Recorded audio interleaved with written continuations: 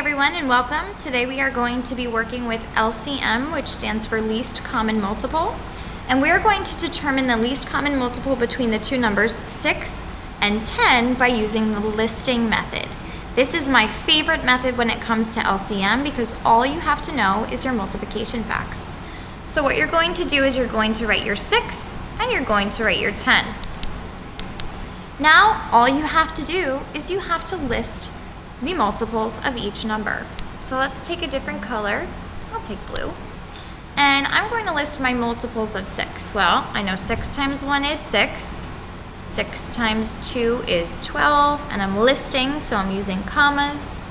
6 times 3 is 18. Times 4 would be 24. Times 5 is 30. Times 6 is 36. Times 7 is 42. I'm going to stop there because I ran out of room. If I need to go even further, I can. But right now I'm going to stop there. Now I'm going to take a look at my 10s. 10s are easy. 10 times 1 is 10. Times 2 is 20. Count with me. 30, 40, 50, 60. And I'm going to stop there because I think that's far enough, but if I have to go further in the future, I will. So now I have my multiples listed for both 6 and 10.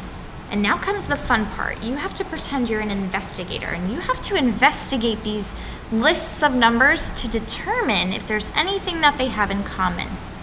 I already see something that I think would be really helpful. I have 2 30s. Do you see anything else that they might have in common?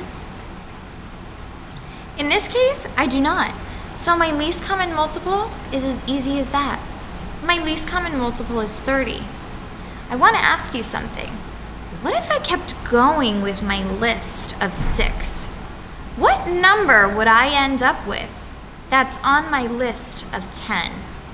That's a tricky question. Let me ask it one more time.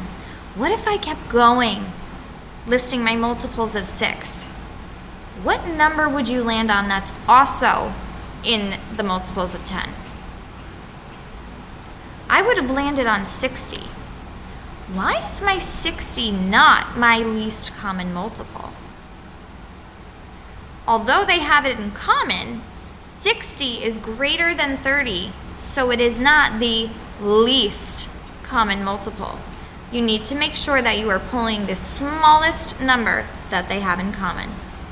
I hope this helps, and good luck on finding the LCM. Thank you.